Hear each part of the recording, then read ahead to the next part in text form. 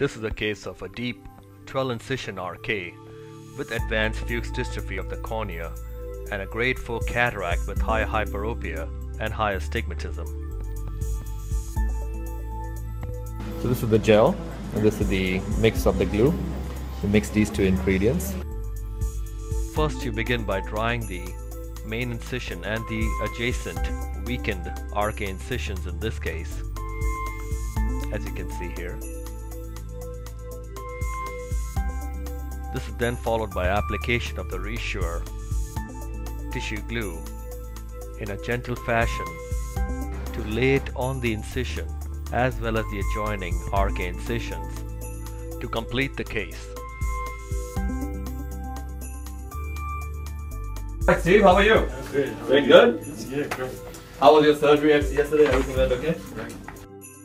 You know, for you we use that special glue on your radial keratotomy incision. So I want to see how you're doing today, no stitches, and are you comfortable? All right.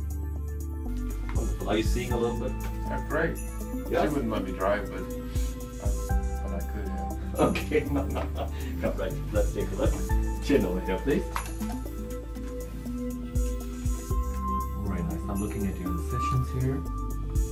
And our entry point for your cataract surgery, despite your radial keratotomy.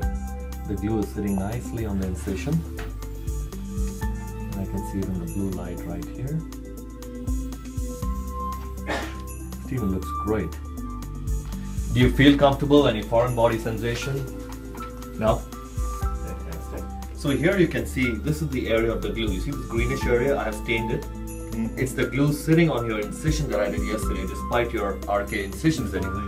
Yep, and this is the gel-like area today. It's kind of disappeared on its own. So, can you see a little bit at all? Yeah, I've been reading and doing fine. Did the whole paper this morning and both crossword puzzles. And no problem. Been a pleasure. It was fun. Congratulations. Thank you.